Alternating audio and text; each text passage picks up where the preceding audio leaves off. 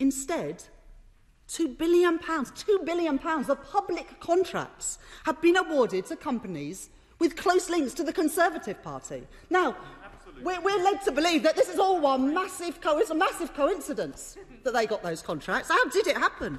Who knows? The government, they're taking the public for fools.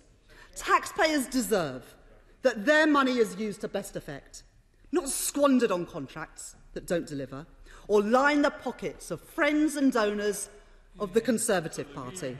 The government says it wants value for money, but it has failed to claw back the millions wasted on contracts that didn't deliver for the NHS and didn't deliver for taxpayers either.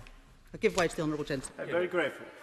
She talked about people with connections to the Conservative Party trying to get their favoured contractors at the front of the queue.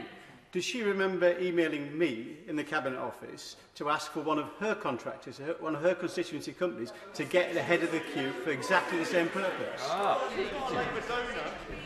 The job of a constituency MP, as the honourable gentleman who is a good constituency MP himself knows, that our job is to look out for our constituents. But I wasn't pocketing the money. I wasn't giving donors. I wasn't giving donors of my party contracts. I wasn't giving my local pub landlord a contract. Now, maybe our local pub landlords are really good at delivering contracts to the NHS, even though they've got no track records. Or maybe because he was a mate of a Conservative Party cabinet minister. Madam Deputy. Point of order, Kevin Hollinrake. The Honourable Lady is seemingly accused members of this House in pocketing money, personally pocketing money.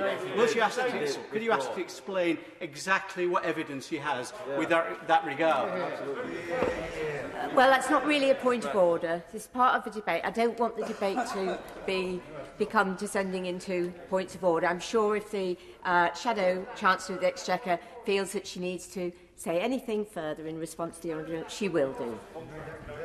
£1 billion worth of contracts to friends and donors of the Conservative Party. I'll leave it as that and let the record speak for itself.